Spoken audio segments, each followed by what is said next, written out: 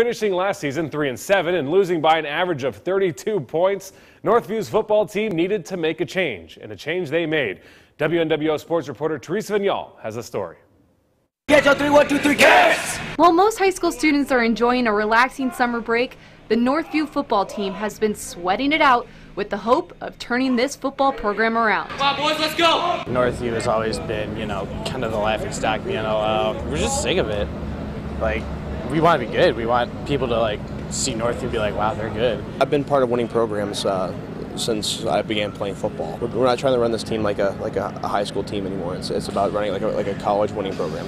2 out of their 4 off-season workout days a week, the Wildcats are put to the test here at Fitness for All Extreme Team Training Center in Perrysburg, where owner Keith Solar lets the team train for free.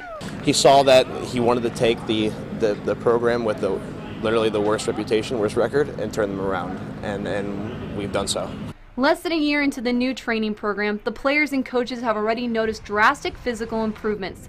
But the dramatic change can be seen in the team's expectations for the upcoming season. So much more energy and just team, and everyone pushing each other more, so it's just a whole different atmosphere. It's going to make a huge difference, and I don't even know what to expect because I know it's different. I don't know what it is. I just feel it. Be ready for Northview this year. I mean, we're not going to be the team anymore that people say that that's an easy win. So I'm looking forward to it. Go Cats! Go Cats! In Perrysburg, Teresa Vignal, WNWO Sports.